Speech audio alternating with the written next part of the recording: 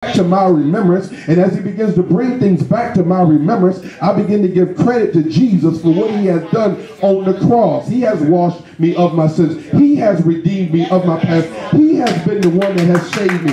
He's the one that I worship. I don't worship man or woman. I appreciate my brothers and my sisters, but when I come into the temple, it's only one that I'm looking at, worshiping and glorifying, because his blood is released upon me, and now he presents me to the Father as if I've never done anything. Now I'm innocent, not because of my good works, but because of Jesus Christ. Now, if we understand these three offices, I talk to people often and I let them know that I operate in three offices: as a husband, as a father, and also as a pastor. But I understand I can't treat my wife the way that I treat my young adults, and I can't treat my young adults the way that I treat the church. There is a position that we all have to operate in, and as we begin to operate in those positions and acknowledge them for who they are, they become alive in our lives. The Holy Spirit of God said, I am with you and I'm ready. You got to put me in the game. If you'll begin to talk about me, if you'll begin to appreciate me, I will rise in your spirit. I will bring things back to your remembrance. No one will be able to gainsay nor reprove you, because I am with you. I will reveal things to you. I will tell you who's fake and who's real. I will begin to stir in your spirit. You just need to begin to talk about me. You need to begin to appreciate me. You need to wake up in the morning and invite me into your world. And as you begin to do that, I'll take you to a new level in God. And I'll begin to show you that this blood will work for you. But you first got to acknowledge me. It's not just the words being spoken blood. It is the life that's being released blood. When I say the blood of Jesus, I'm not just saying it because it's something to say. I have experience with the blood. And I understand that that same blood in my natural life is a representation of the blood that's happening spiritually. I would die if the blood was not running through my veins in the natural, and I would die if the blood was not running in my spiritual veins. And it's because of the blood of Jesus that now I can be presented to the Father.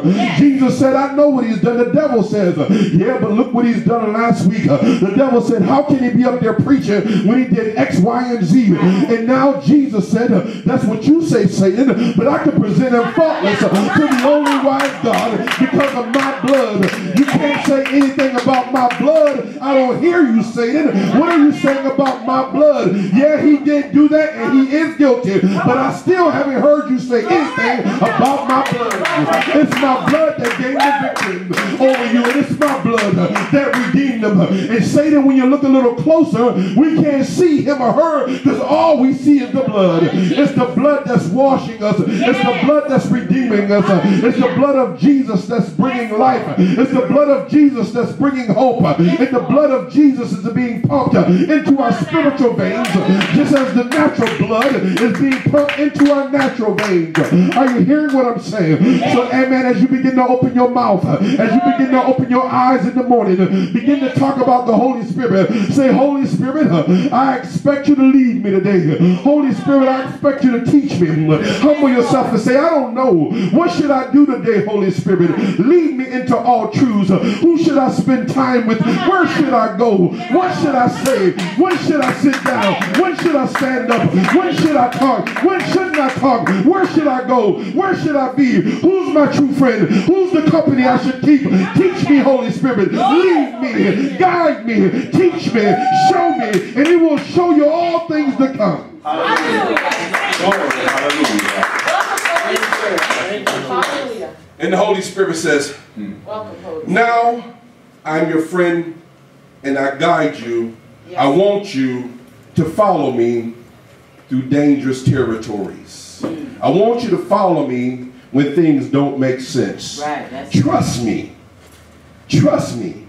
And let me lead you where I want you to go. Will you trust me? Can we have a new relationship in this place? Can you come here, Brother Hurt? Hallelujah. Thank you, Jesus. Now watch it now. Hallelujah. In the natural, let me hold your hand. In the natural, we're going to walk right here. In the natural. Okay, look, he paying attention. Now close your eyes.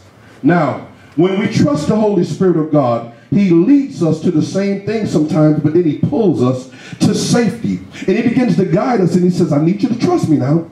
I'm about to lead you somewhere that don't seem to make sense, but don't go nowhere. Trust me, and I'll pull you away, but it's going to get uncomfortable sometimes. But let me lead you, and God, you might bump a little bit because you're still thinking in the natural mind, but I'm going to lead you. It's not going to, that's okay. I still got you. A righteous man may fall down 7 times, but the Lord will pick him up again. And let me lead you into truth. Let me lead you and guide you. And even though you may bump yourself a little time, I'll pull you out of that situation and that storm. But I need you to talk to me and trust me. Let me lead you and guide you. If you'll let me lead you and guide you, now all of a sudden you trust me more and you're not bumping in anything, because now all of a sudden you walked with me. Now all of a sudden you've been talking to me for a little while and you know how I move. You know how I flow. And you get close to danger, but all of a sudden I lead you and I guide you. Can you give the Lord a hand praise in the house of God? The more we begin to talk with the Lord, the more we begin to acknowledge the Holy Spirit, the more real he becomes in our lives. The Holy Spirit of God said, I need to be active in your life. I need you to acknowledge me, because if you don't acknowledge me, you got 2 parts of the Godhead correct. But there's an explosion when all 3 are in operation. You're worshiping Jesus and you're doing good. Keep worshiping him. That is correct to do. You are acknowledging that God the Father is having everything and you are on point. You are doing great. But the power of the Holy Spirit is in us. We worship Jesus by faith, but the Holy Spirit is in us telling us to worship Jesus. But then do we turn around and say, Holy Spirit, I'm so glad you're in my life. I'm so glad you lead me to all truth. I'm so glad you intercede for me, because sometimes I don't know what to pray for. Right. Sometimes my mind is all over the place, but I'll smile before the saints, but I'm hurting. So Holy Spirit, take over. And he might say, Hallelujah.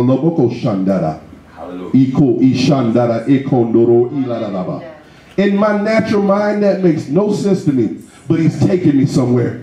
So as I hear it, I begin to fight it and I quench it and I stop it. And he says, come on, let me speak.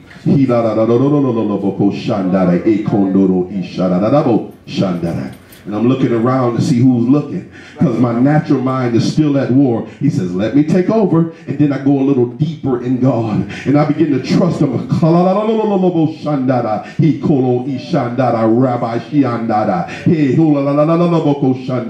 And eyes are looking at me, but I don't care, because now I'm in the spirit realm.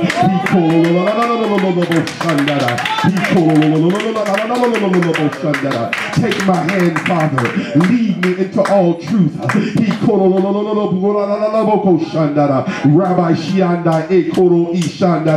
he's leading me and he's guiding me and I'm trusting him, and I don't know what he's doing with my life, but one thing I know for sure is that he has my best interests at heart. I don't need to know everything. All I need to know is that you're with me. If I know that God is with me, he's more than the world against me. Just let me know. Just let me hear that you're with me. I can fight the giants if you're with me. I'm not worried about them. All I need to hear from you is that I'm with you. Yes, God. Holy Spirit, thank you, Jesus. And as we begin to build relationship with the Holy Spirit, Jesus says, well, I've been standing between God the Father and you all along. Because let me wrap up with this. If you understand the character of God, God is holy. And when he sees sin, he destroys. Yes. That's all God has ever done. God has looked down, and when he's seen sin, he's come to destroy, consume, destroy, consume, destroy. There's no conversation. We're not talking about anything. You sin, you die. I open up the ground, you swallow. It's over. Right. But he says, listen, now I've sent a better covenant. I've come now with my anger when I see sin, but I'm stopped because of the blood. So the blood covers us. God hasn't changed his mindset about sin. How do I know? He even left Jesus. The Spirit left Jesus while he was on the cross. He says, my God, why hast thou forsaken me? Right. And Jesus died on the cross as a natural man. He was taken off the cross as a natural man. He was buried in the cave as a natural man. But when the fullness of time came, the Spirit connected with the body again and rose on the third day. And that is how life is with us. When we are separated from God, we don't feel His presence. We don't sense His voice. It feels that He's so far away from us. God said, begin to acknowledge the power of the Holy Spirit that resides within you. Begin to repent to Jesus Christ, and the blood will begin to wash you and free your mind. And as the blood begins to free your mind and renew you and revive you, Jesus says, now you're at a point that you are totally surrendered to me. I'm going to take you and present you to the Father as if you've never done anything at all. Hallelujah. Thank you, Holy Spirit. Thank you, Jesus. So if Jesus is going to present us as if we've never done anything at all, I need y'all to talk back to me. What is Satan's job? Right. Still, kill, destroy, accuse us, to bring us before the Father. Remember when they did such and such, and He ministers to our minds all along. And because we are guilty of it. I'm not talking, listen, when I'm ministering now, I don't want you to think about something you didn't do. I'm talking about something you did do. Right. Satan brings to pass the very thing that we are actually guilty of. Right. This is what I'm teaching.